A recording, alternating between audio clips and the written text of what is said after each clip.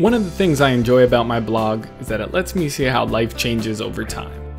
In that respect, it's nice to have a constant. This week, Doc and my brother's backyard serve that role quite nicely. Because if you remember, not too long ago, but somehow a lifetime away, a little pup scampered under Doc's paws. We swung by this week to let Doc out, and I was reminded of how quickly a little pup can grow into a big lug. Those trees, which once hid Zero like a forest, well, they can now barely cover that thick skull of his.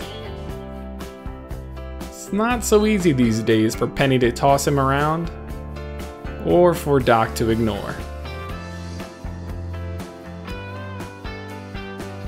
Both then and now, Doc remains incredulous he's surrounded by such lunacy.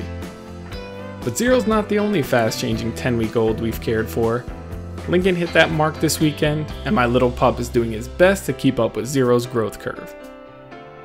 I think it's just about dead even when it comes to whose claws grow faster, but Emily says I'm not allowed to grind Lincoln's nails yet.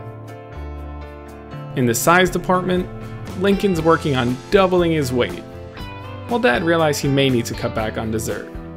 And Zero, our wrinkly little ball of cuteness, well, he's definitely more than doubled his weight.